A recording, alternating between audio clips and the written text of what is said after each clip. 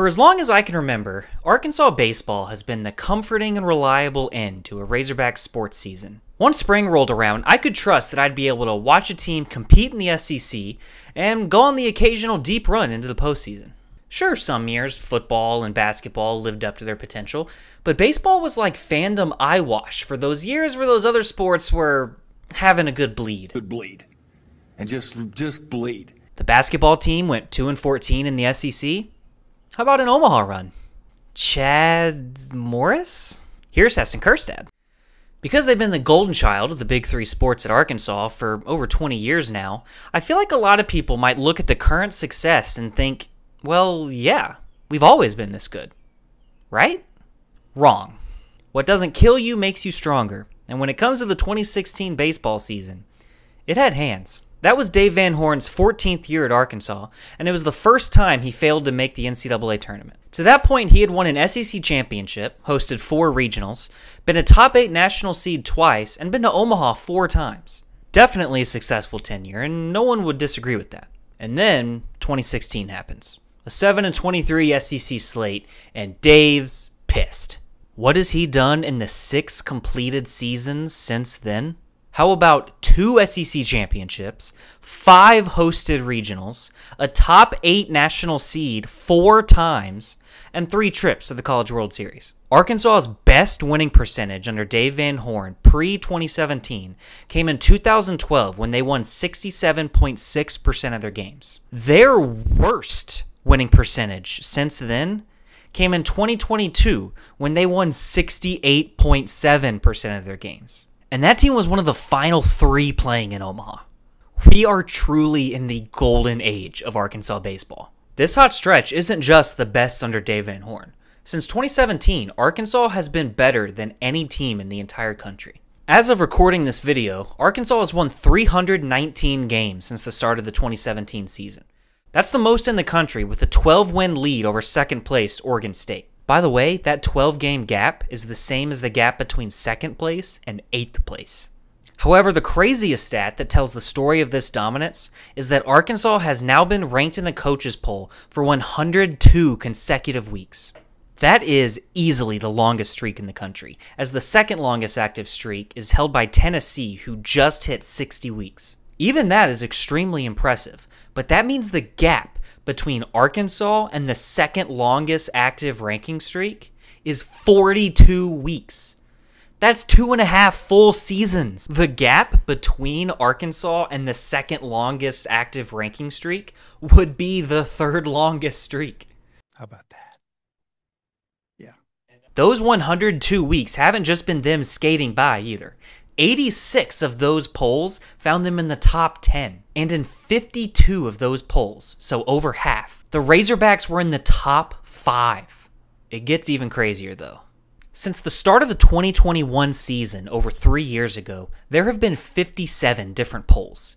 Now, if you took every one of those 57 polls, threw them in a hat, and then picked one out at random, you would have a higher probability of finding Arkansas in the number 1 spot than of you finding them anywhere outside of the top 5. Oh my god. Now, you cannot deny that those are some impressive accomplishments. But if you've already scrolled down to the comments of this video, or you saw the 60,000-pound elephant just out of frame in my room, I know what you're thinking. How about a national championship, though? You haven't won one either. Yeah. And, yeah, they haven't won the big one. That's a fact. It's really such a shame, too. In order to win a championship in baseball, it takes a lot of skill to put yourself in that position, but then it takes a decent amount of luck, too. Baseball is such a finicky game that you just need some things to go your way. Obviously, the better you are, the more things you would need to stack against you in order to knock you out, but no one's immune. For 23 straight years, the number 1 ranked team in the country has failed to win the national championship.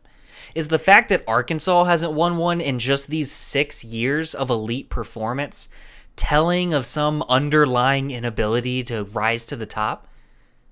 No, of course not. That's just how it goes sometimes. The worst part is that these stars have already aligned once for Arkansas. From lucky bounces to avoiding buzzsaws, everything went perfectly in 2018 for Arkansas, all the way down to the bottom of the ninth inning of a championship clinching game. All the dice rolls that have to go your way, the minefield of probability that something could come and wreck your season. They did it. They were there. It was in their hands. But it was all for nothing. They basically won a national championship without winning a national championship. And to be clear, I'm not saying that to mean like they should get credit for winning it. They definitely shouldn't. But what I am saying is that for them to get credit for winning one national championship, they basically have to win two. It's like if you won the lottery but then lost the ticket before you could cash it in. Now, their story is far from over, so let's not feel too sorry for them just yet. I mean, this tear that Dave Van Horn is on is not showing any signs of slowing down. To this point, the 2024 team has had a better start to the season than any of the teams before it. But there is one thought that I haven't really been able to let go of. LSU just won a national championship and is sitting at 3-12 in SEC play. Ole Miss won the year before, and they followed that up with a 6-24 SEC slate. Mississippi State won in 2021, and they still haven't returned to the tournament since. These national title hangovers are real. June 27th, 2018. Arkansas catches the foul ball. They do it. They win a national championship. What do the next 5 years look like in that scenario? Would they have had some massive drop-off like some of the more recent winners? Probably not. I mean, I assume they still would have recruited all the same players, and it's not like those guys would have been less talented because a team won a title before they got there. However, we already established how 2016 failed to kill Dave Van Horn and only made him stronger. It looks like he survived the foul ball too. I think it's absolutely possible that an X factor in Arkansas baseball right now is this drive and hunger that Dave Van Horn and the rest of the staff must have. Something about the chase for that first title might be what's fueling this incredible run. And while we all want that championship, you gotta admit, these have been some pretty fun baseball seasons to watch. But please win a championship. Please, that's all I want. I want it so bad, please.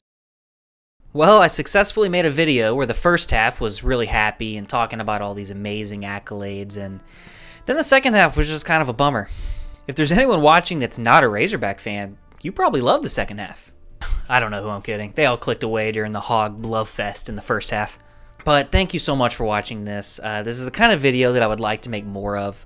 I've actually had the idea for this one for a little while now, but I could never really figure out how to organize my thoughts and keep it more concise. If you don't already follow me on Twitter, I'm at StuHog. I like to post a lot of stats similar to the ones that I showed in this video, including this one, tracking Hagen Smith as he approaches the school record for career strikeouts. Alright, bye.